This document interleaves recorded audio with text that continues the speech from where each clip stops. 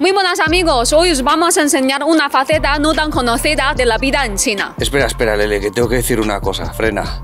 Este vídeo empieza así sin más, pero al final nos lían en una fiesta de cumpleaños y Lele me tiene que llevar a casa. No sé ni cómo lo he editado porque tengo una resaca malísima. Y después de estar horas sufriendo delante del ordenador con dolor de cabeza, no quiero que os lo perdáis. Así que nada, os recomiendo que os sentéis, os pongáis cómodos y os dejéis llevar por los acontecimientos. Trae el cubo, Lele. Nunca más.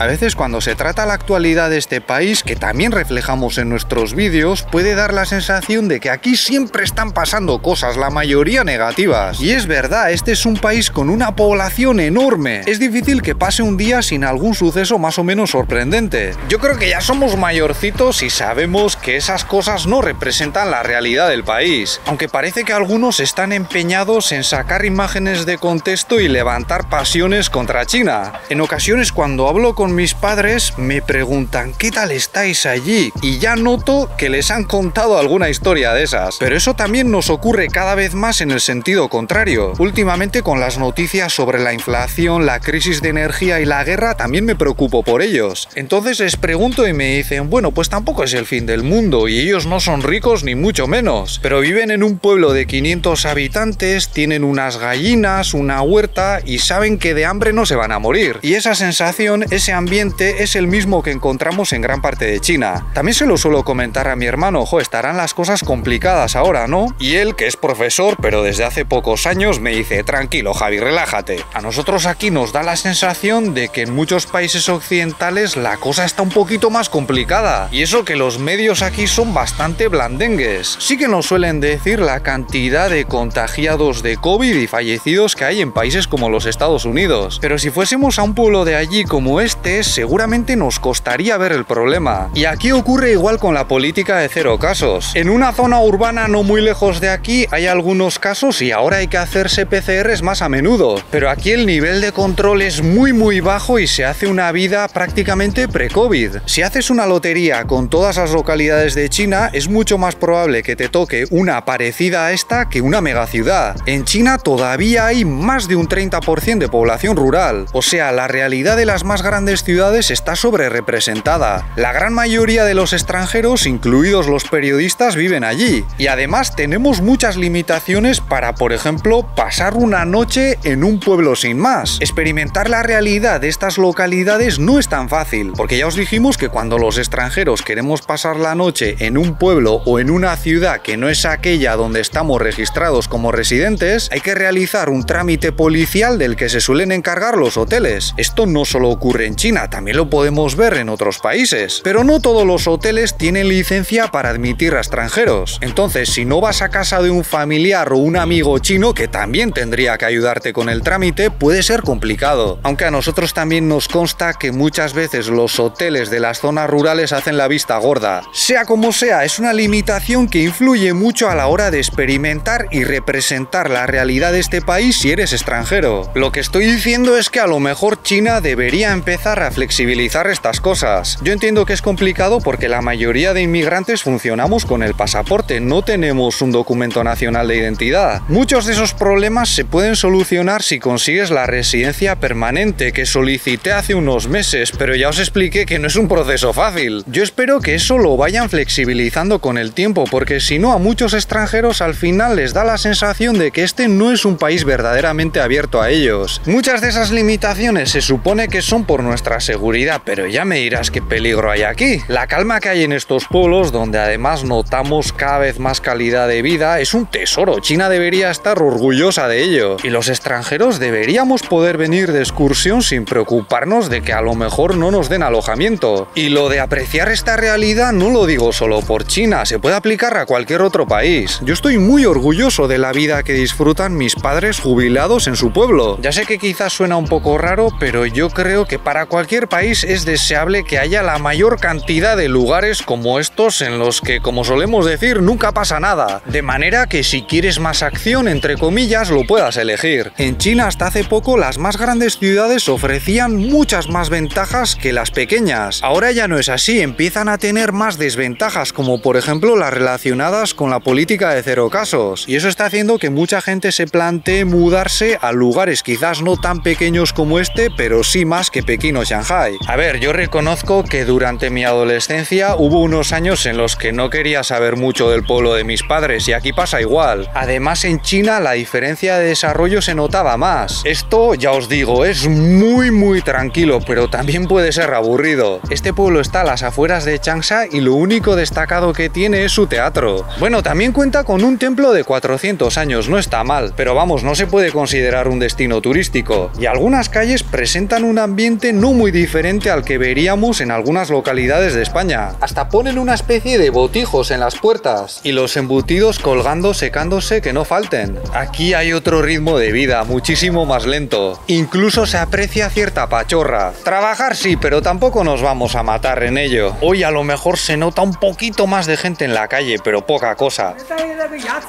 啊，鸭子，您还记得呀？是吗？对，今天没有来，下次吧。下次来。啊，我们在长沙岳麓区，我看今天好多人呢，今天比昨天人多了。啊？不是，来拍一下玩一下。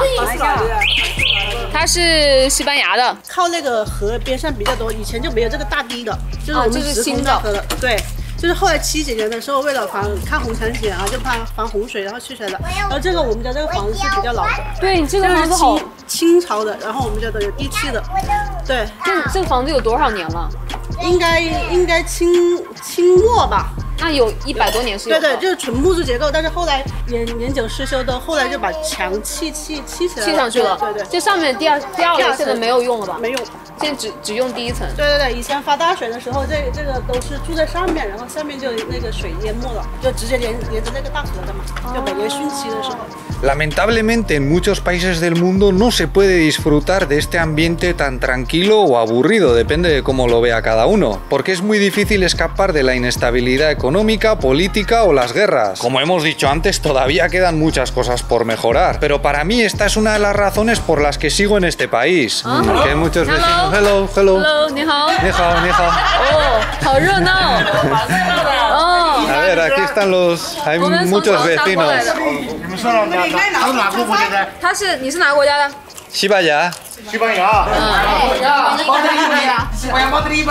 是的，马德里。马德里。Real Madrid, el equipo. 西班牙是跟中国是好朋友吗？ 是不是好朋友？是，差不多，是。可以这样说。斗牛，我会斗牛。欢迎到中国来玩哈！谢谢。花生，这个花生他听得懂。花生，英文怎么说呢？你说什么英文？花生是 peanuts。 Boniato. Oye, pues nos han insistido y vamos a ir a cenar con ellos. A veces esas cosas se dicen por pura cortesía, pero no es el caso. Son una familia y un grupo de amigos que vienen los fines de semana. Se reúnen en la casa de sus padres o abuelos y a la noche vuelven a la ciudad. Hay un montón de gente aquí. Eso es medicina de la abuela para el COVID. 这个肉可以吗？这个就是叫韩国牛肉，就半生半熟，对，半生半熟，对，吃起来最好。对你尝一下味道，尝一下，对，你尝一下，你看味道怎么样？看得到。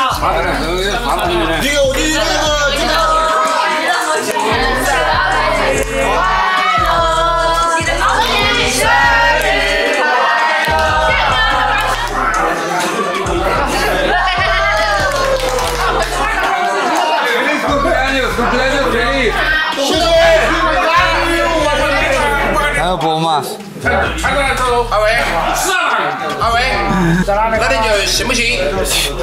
不行，不能。Hacía tiempo que no tomaba tanto tratamiento contra el COVID. Creo que ya me vale. Hello，来看，大脚杯跟小脚杯，夫人。Amigos, no os voy a mentir, la cena ha sido bastante intensa y toda una experiencia. Menuda bienvenida me han dado. Ojalá más extranjeros tuviesen la posibilidad de participar en algo así. Pero esto también ha ocurrido con chinos que he ayudado a estudiar en España, por ejemplo. Necesitamos más de eso y más... voy. Eso es todo por nuestra parte. Si este vídeo os ha parecido interesante, podéis darle un me gusta, suscribiros o ayudarnos con Patreon, donde tenéis más contenido, como directos y mis clases de mandarín. Muchas gracias por vuestra atención y hasta la próxima. ¡Hasta luego!